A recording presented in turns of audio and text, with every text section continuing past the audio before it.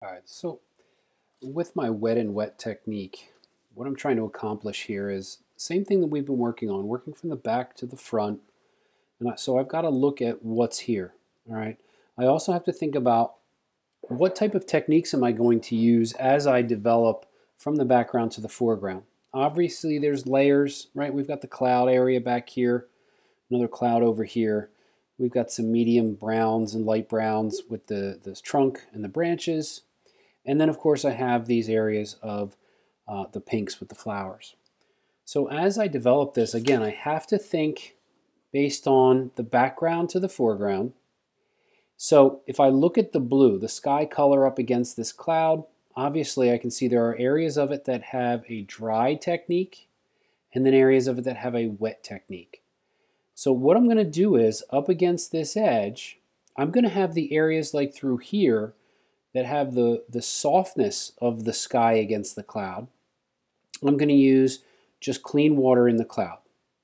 Here where I have a much crisper edge, I'm going to use the sky into the dry surface to get that clear, sharp edge here. And then, of course, down here I can see I've got the water edge again. So I'm going to kind of build slowly. I got another cloud over here. I'm just going to build slowly the interpretation of the watercolor.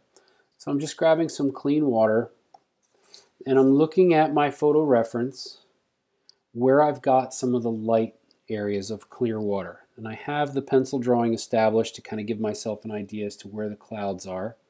So I'm putting the clear water in some of these areas where the cloud is. And I can go right over top of some of the other stuff that's there in pencil line.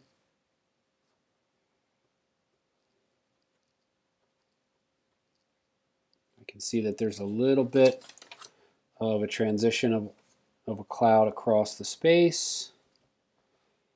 And this one is in here. So as I build up now my blue sky color, again, I still have a lot of water in there. But as I come along through this area, remember, I'm working from the background. So the dark, the browns and those kinds of colors, they're going to be able to cover the blue. So on a damp surface here, as I hit that water, you can see it creates that nice soft edge. Dry surface here, I've got a much clearer, softer version of the color. There's some blues up through here, and I'm just going to keep kind of putting it in loosely. Again, I can always go back and I can always get darker. I can add that next layer because I've got blues throughout here. So now I have a dry surface here, I have a damp surface here. That gives me that softness to the cloud there. So now on the dry surface, I can come back in and get that much crisper version of the cloud, or whatever the edge of the separation is.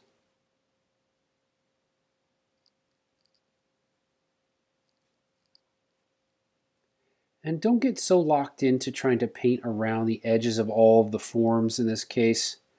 Right? Just let the water and let the pigment and the water just kind of go over top of things. Let stuff happen. I can still see my pencil lines in there.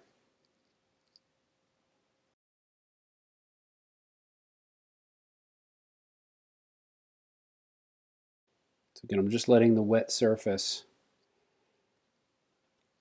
create the softness of the sky. And it's going to create some different effects.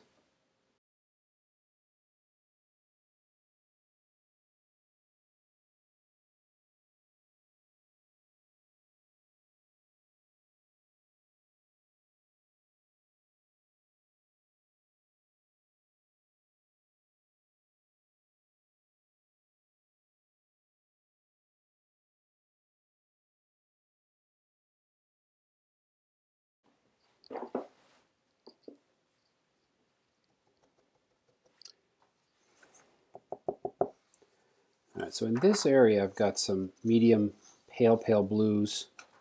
So I'm just going to take what I have, this kind of blue mixed water, And I'm going to kind of put some of that background in here. Just that really, really pale blue. And I can see it's got a little bit of a gray.